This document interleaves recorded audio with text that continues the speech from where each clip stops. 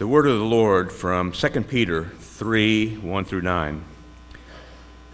Dear friends, this is now my second letter to you. I've written both of them as reminders to stimulate you to wholesome thinking. I want you to recall the words spoken in the past by the holy prophets and the command given by our Lord and Savior through your apostles. Above all, you must understand that in the last days, scoffers will come, scoffing and following their own evil desires. They will say, "Where is this coming?" he promised. Ever since our ancestors died, everything goes on as it has since the beginning of creation. But they deliberately forget that long ago, by God's word, the heavens came into being, and the earth was formed out of water and by water. By these waters also the world of that time was deluged and destroyed. By the same word, the present heavens and the earth are reserved for fire, being kept for the day of judgment and destruction of the ungodly. But do not forget this one thing, dear brothers. With the Lord, a day is like 1,000 years, and 1,000 years is like a day.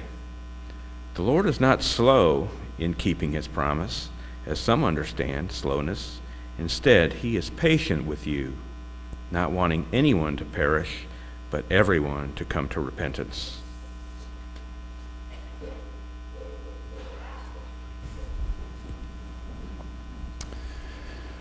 In welcoming new members this morning, I failed to welcome back those who have moved away and are now away from us much of the time, and it's such a joy to see them when they come back to visit. Ron and Gail Baxter, great to see you guys here this morning, and Tim and Lori, always great to have you back as well. I was doing my math, and it looks like we've got once again about 28 feet of Walton men sitting on that.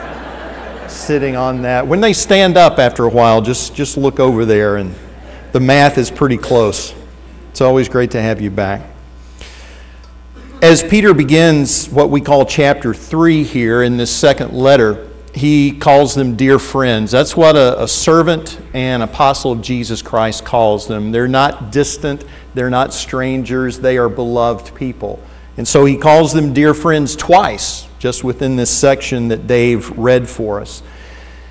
As he indicates, this is his second correspondence with them, and sometimes letters just leave themselves open-ended, opening not just the possibility, but the likelihood that there's going to be continued correspondence. I'll be writing you again, and now he has that opportunity. And he says that both of my letters, the one that you received some time ago, and this one that's now being read in your assembly, probably on a Lord's Day when the brothers and sisters came together, I wrote you then and I'm writing you now so that your memories will be stirred. He says, I want you to recall the words spoken in the past by the holy prophets and the command given by our Lord and Savior through the apostles. Sometimes our memories need to be stimulated. Sometimes our minds need to be stirred up and refreshed so that the most important things can be recalled. Not everything that can be recalled is as important as other things, and it's helpful from time to time, even if you don't receive a letter from an apostle, to just take some time for reflection and introspection and sift through your heart, sift through your mind, and separate the important from the unimportant, the significant from the very, very trivial. And I think we need to do that regularly, especially in our contemporary society, because we're exposed to so much information every single day. And it can be nonstop if you want it to be nonstop. If your phone's connected, if your tablet has a Wi-Fi connection, if you have your laptop with you or your desktop computer, it can quickly take up massive portions of our mental hard drive space, precious memory storage space, and that's always finite space. And when more things are crammed in, some things are going to fall off, and maybe some of those things don't need to be erased. Maybe we need to hang on to some of those and sift out those less important, trivial things. Not all information is of equal value and importance. Not nearly all of it. Not nearly all of it will prove to be valuable knowledge or useful information a week from now, much less a month from now, or a year from now, or a decade from now, or as you live out the last days or the last hours of your life. Those things that may seem so pressing right now may well fade in importance. The Patriots and the Falcons will compete in Super Bowl 51 today, and that score in the game is going to matter today to a lot of people. But even among those people for whom that game is very, very important, 7 days from now, it won't be nearly as important. Even for some of them who have something invested in that game, who have some skin in that game, who maybe have their favorite team competing in the Super Bowl this year. That outcome will fade from most people's minds in 7 days, much less a month from now, a year from now, a decade from now. 10 years from now, who's going to remember what Lady Gaga sang at halftime? The only reason I know she's singing at halftime, I haven't seen Miss Gaga for a while, but in watching SportsCenter during my workout Thursday morning or Friday morning, she was in this little piece on SportsCenter. It was a press conference leading up to the Super Bowl, and that's how I learned that she was doing the halftime show. She mentioned in the press conference that her grandmother was a huge Pittsburgh Steelers fan. Her grandmother wasn't there, but her mom was there, and she got to meet Terry Bradshaw. Terry Bradshaw gave Lady Gaga's mom a football, but it just amused me the way the SportsCenter anchor referred to her mother as Mama Gaga. And I thought it was funny, but I'm not going to need to know that for long. I'm not really going to need to remember that next week or next month or next year or 10 years from now. Use that time test in regard to some other things as well. May help you deal with some of the anxieties in our lives. That thing that has me so stressed out at this moment, that has me so anxious, what difference is that going to make a week from now? A month from now, a year from now, a decade from now. And maybe that perspective, if we apply it, will periodically take some of the pressure off that we so regularly feel in our lives. So, Peter, you don't want us to remember everything. Not everything is nearly worth remembering, certainly not as important as other things. So what would you have us remember? He says the words of the prophets and the instructions of Jesus, our Lord and Savior. Remember those things. Don't ridicule those things like some people do, the scoffers that Dave read about. He says in these last times there will be scoffers, as there are always scoffers in every age. Haters going to hate, scoffers going to scoff, skeptics going to skept. That's just what they do. They always have, they are now, they always will. Don't buy into that, he says. They're cynical, they're dismissive of what God says. Their attitude and mindset is life is just physical. What you see really is all you get. That's all there is. There are no spiritual or eternal realities. It's just eating and drinking and sleeping and working, and sickness and health and sorrow and laughter and pleasure and pain and life and death, and that's it. That wraps it all up. And so such skeptics and scoffers question, where is this promise of his coming? You say Jesus is coming back? Okay, so where is he? When? When someone normally leaves and says, I'm coming back, after a week or a month or a year or a decade or a century or a millennium or 2 millennia, people start to wonder. People start to question. He said, don't be like them. They're not factoring everything into the equation. Do we still believe he's coming back? Yes, we do. We do when the one who promised is God. We do when the one who said, I'm coming back, is Jesus. And Peter reminds us, to help you evade your skepticism, just remember that God's view and calculation of time is so very different from your own, from yours, from mine. We are slaves to time. If you've forgotten, you'll remember tomorrow morning. We are slaves to time. God is sovereign over time. It has no relevance to him. He exists beyond its parameters and its borders and its bounds. 2 millennia sounds like 2,000 years to us.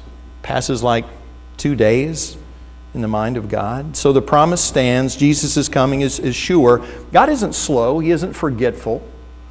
He isn't negligent. He hasn't rethought his plan or changed his mind and just forgotten to tell us about 1,000 years ago, reworked the plan and went to another option and just forgot to tell us that no, Jesus really isn't coming back.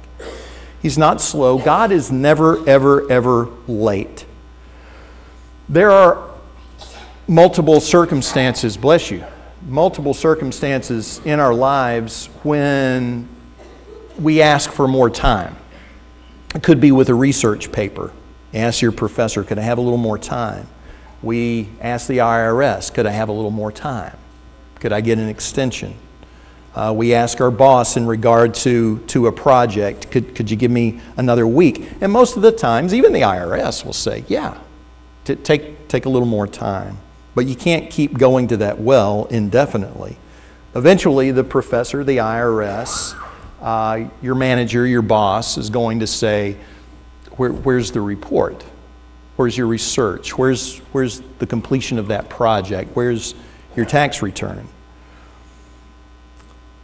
We keep asking God for more time, and God keeps graciously and patiently saying, okay, I'll give you some more time. Ever since Jesus ascended, God has patiently been giving us a little more time. God, is it too late for me to believe in you, to submit to you, to obey you, to receive your salvation? Is it too late for me to turn from sin? Is it too late for me to confess your Son Jesus?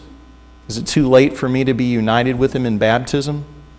To have my sins washed away by the power of his blood, to receive the gift of the Holy Spirit? And God always says, no, child, it's not too late. If you got time to ask the question, it's not too late. We've been looking at examples of living faith.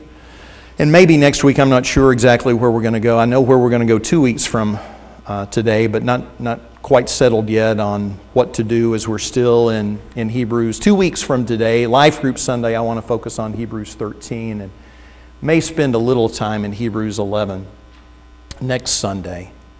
But these people like Abel and Enoch and Noah and Abraham and Isaac and Jacob and Joseph and Moses and Joshua and Rahab and David and Samuel and Jephthah, Gideon, Barak, Samson, the prophets that he doesn't even name, Isaiah, Jeremiah, Elijah, Elisha, great examples of faith. And what we did last Sunday, celebrating Scott and Kim's 30th and using our text out of Philippians about Epaphroditus and Timothy, reminds us that you don't have to be dead to be an example of living faith. Those people in Hebrews 11 have been dead for a long, long time. You don't have to be dead to be an example of living faith. That's why Paul used living Epaphroditus. That's why he used living Timothy. That's why we used living Scott and Kim Keel. 1 Corinthians chapter 11, verse 1, Paul writes, imitate me as I imitate Christ. Follow in my steps as I follow in the steps of Jesus. And at the beginning of this past week, as I was thinking about this lesson, and especially this concept of it never being too late to let God recreate you. It's never too late to start over, to begin again. I started thinking about examples of living faith and stories of people of living faith that I knew in my lifetime. And I've probably shared with you in different amounts and in different settings some stories about John Glendenning. And John just came to mind this past week, and I wanted to honor him and his example of living faith and his demonstration to me that it wasn't too late for John. And in God's time, everything worked out like God always knew it would. I met John during the time that I was in Gympie, Queensland, Australia, 2 years right after I finished my undergraduate work. And I've told you a little about Gympie before, this little bitty farming town of about 13,000 people. I was thinking last Sunday when that's where I was when Scott and Kim came here. I was in Gympie that Sunday, and we had already met before you guys did. But we met every Sunday morning at 10 o'clock for Bible class and then 11 o'clock for worship. We had lunch every Sunday at noon, and then we fellowshiped till 2 o'clock, and then we had an afternoon service from 2 to 3.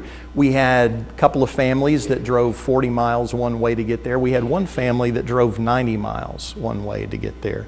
I checked it on Google Maps. It's 91 miles from here to McAllister. And the roads weren't nearly good, as good as the roads are from here to McAllister. A lot that Val and Graham and the kids drove over were dirt roads. So you don't ask people to go home and come back on Sunday evening when they come 90 miles. You stay and you eat, and you spend 5 hours together from 10 o'clock to 3 o'clock every Sunday. And as I was teaching class, the doors of our little building, kind of like the tabernacle we were talking about this morning, the doors open to the east. And so the morning sun was still kind of low in the sky, and there was a silhouette in the open doors at the back of the building, the front of the building. And because of all the light behind John, I really couldn't make him out very well. He stood there. I just kept on teaching, said, "Come on in and join us." He sat down, introduced myself in between Bible class and worship. He stayed for the worship hour, stayed for lunch, and it was really at lunch that we got to talk quite a bit.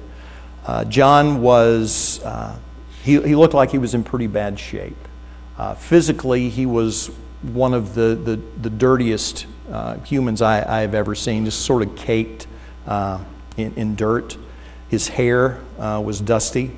He was wearing stubbies, just little shorts and a singlet, a tank top, and flip-flops.